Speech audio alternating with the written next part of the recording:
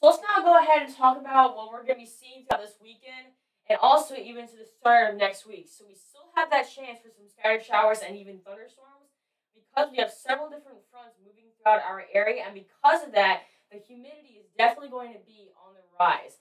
So here's our current storm setup right now. We still have one area of high pressure that we're watching just off to our coast, just off the just off of our coast.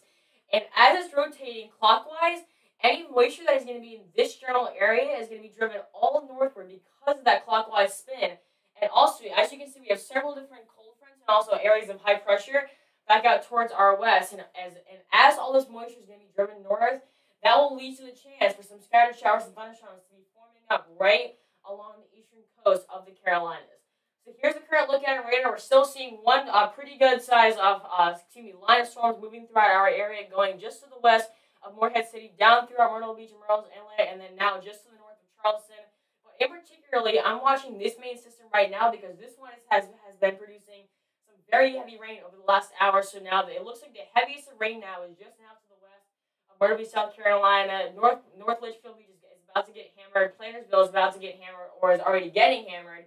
And same for you there, Murrells Inlet and Garden City Beach. And thankfully right now we're not really seeing any type of rotation on our velocity radar that would possibly indicate a tornado. However, anywhere in this brighter red right here, that is where we're seeing some of the stronger winds, so maybe gusting up to around 40 or even 50 miles an hour. So as we go ahead and take a look at our weekend forecast, once again, we're still keeping that chance for some scattered showers and thunderstorms, especially there on Saturday, where we have our best chance of rain, about a 60 to 70% chance of seeing some showers or maybe even thunderstorms. We'll be topping out in the low 80s in the afternoon, going down into the low 70s at night. And then as we head into Sunday, we're still seeing that chance for some scattered showers or maybe even some thunderstorms. About a 50-50 shot of seeing any storms. We'll be topping out in the high 70s at night, in the afternoon, and then going down into the low 70s as we end off the day. But really the key takeaways from this weekend include, once again, that chance for some scattered showers and thunderstorms with our temperatures topping out in the high 70s to low 80s. And once again, because we have several different systems